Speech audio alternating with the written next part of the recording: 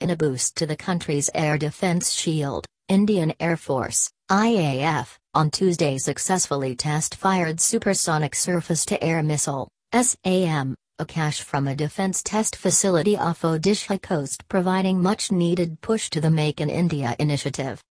The indigenously developed missile was fired from the launching complex, 3 of the Integrated Test Range, ITR, against an electronic target. The entire flight and point of interception was captured by the electro-optical tracking system, said a defense official. The trial assumes significance as India is planning to deploy a squadron of Akash along the northeast border to thwart air attacks from China. The missile will be test-fired against an actual target on Wednesday.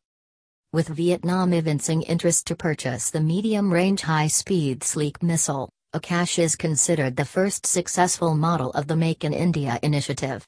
The missions validating the weapon's operational efficiency will pave the way for its series of production and deployment.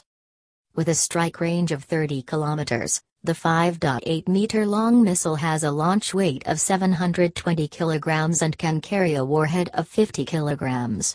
The missile is crucial to India's air defense program as it will be used to counter ballistic and cruise missiles, enemy aircraft and air-to-surface missiles. Similar to the Patriot air-to-surface missile system of the U.S., it can track 64 targets simultaneously, and the inbuilt radar can provide command to the launcher to fire 12 missiles at a time. Fueled by solid propellants, it can handle multiple targets with the help of a digitally coded command and guidance system. Prior to the test of Akash system, the Air Force personnel flight-tested Italian pilotless target aircraft, PTA, MRAC from the launching complex, one of the ITR. The unmanned aerial vehicle, UAV, flew for about 45 minutes, proving its consistency.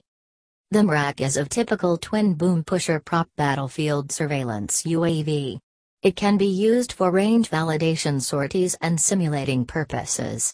The 3.85-meter-long and 1.27-meter-high UAV can attain a height of 3.5 kilometers and fly for nearly an hour.